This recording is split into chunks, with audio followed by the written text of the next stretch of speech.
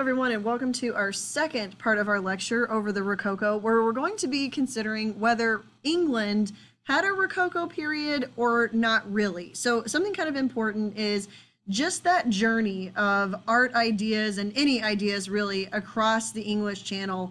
Something seems to happen before it gets there, and England kind of tends to take its own approach to things. So like, for example, the Baroque, when it finally gets there, is almost like a toned down Baroque. And one thing that's been going on in England is, remember, we're talking about the 1700s, is England in the late 1600s had just been through a civil war where basically their country had been torn apart over a king who was trying to rule as an absolute ruler, King Charles I, and his head had been cut off, and then they tried to go without a monarchy for a while, and that ended up being worse. So then they went back to being a monarchy before finally establishing a couple rulers later a limited monarchy under William and Mary.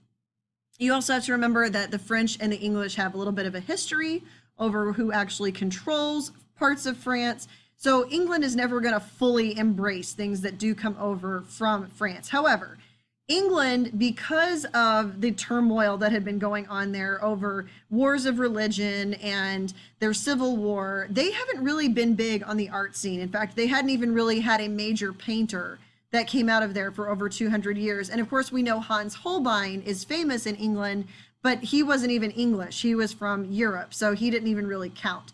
So the English, after things kind of settled down after their civil war, decide that they need to start kind of regaining their image.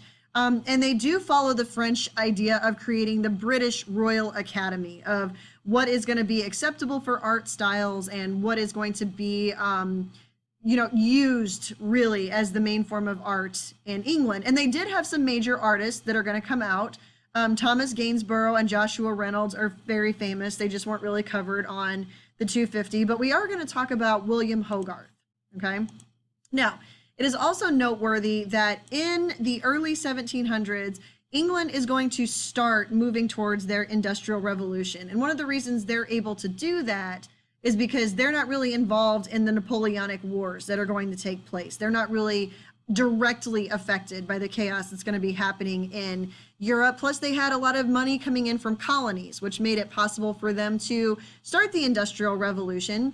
And just like in other places, like we'd seen in Flanders, you now have this merchant middle class who has some disposable income and has a taste for art, but it's cheap art. It's not necessarily going to be like the fine arts. So what we start to see is the popularity of printing and works of art or painting that could be mass produced so that the common man could get their hand on it.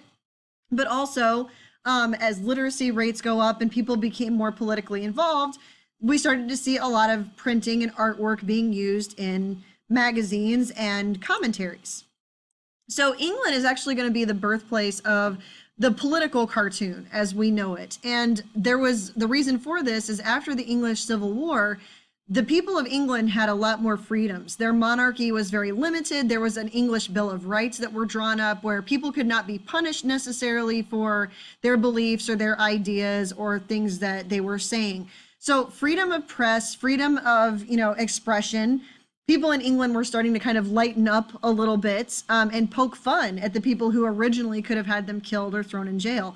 And they started to really use that freedom of speech to kind of expose problems in English society that they felt were the result of traditions that have always been followed just because we've always followed them.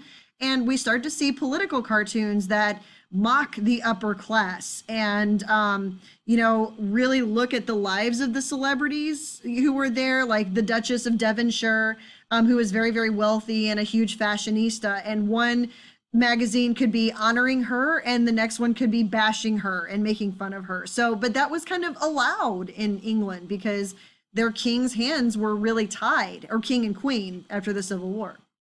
So William Hogarth, I love this quote about him, and that's other pictures we see and Hogarth's we read. And Hogarth is a political cartoonist who was very critical in helping to revive printing in England because he would create these, because we do still have a very illiterate society, he would create these works of art that could be mass produced in these, periodicals and magazines and newspapers that could be read and understood by the average individual because they would recognize the things that were happening in it. So Hogarth is very good at satire and, you know, kind of poking fun and making fun of things and really having kind of a moral message with it as he wrote. Okay, so the way Hogarth's works of art would look is there would be, works of art, but it's a different type of art because it is a print. And he would do different scenes that were all meant to go together to kind of tell a moral message. And they are satire and they're funny, but at the same time, they're telling a very serious story, commenting on the upper class. So one series that he put together. So he does a lot of these, all right? And one series of works that he put together was called Marriage a la Mode. And a la mode means in the fashion of. So this is the fashion of marriage in 1745. And basically every single one of these that goes together in this magazine was making fun of arranged marriages and marriages that were based on money and not love, and that these aristocratic land-owning families would marry into each other to make sure that, you know, the land stayed in the family and that it was a profitable marriage for the daughters and for the sons. So he was really, he read an essay that somebody said that marriages should be based on love. And if they were, then they would last longer and there'd be less divorce, which was less costly.